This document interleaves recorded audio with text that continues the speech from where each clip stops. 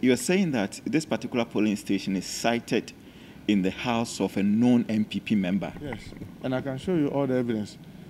I mean, we have the MPP album, and I will encourage you to go there. There's this spot, they call Adum spot, and you see which contact number is there. His contact number, he owns it. And you have the album, his picture is there, and the contact number in their MPP album is the same as the one that you have there. So there's no doubt about his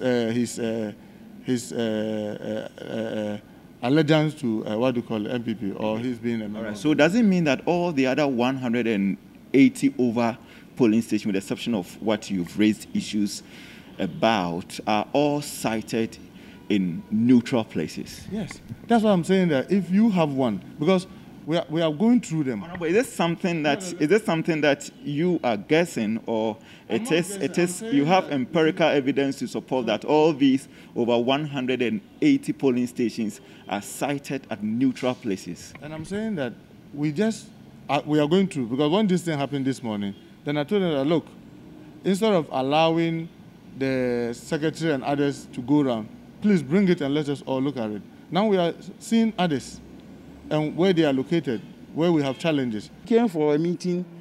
At the meeting, we all decided that there was no consensus. So we were told to put in our petitions. So they will put in their petition.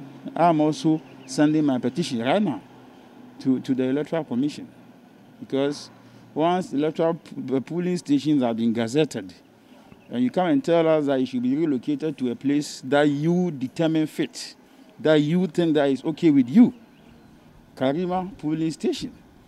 If today Adon Sport has been gazetted, then you come and tell us that it should be relocated to a certain place, Karima, and you are okay with Karima, then I'm also okay with moving Wawulo at Ababo number 1, and that of NDC's chairman's father's house. We have 2 polling stations at the same assembly that they are talking about.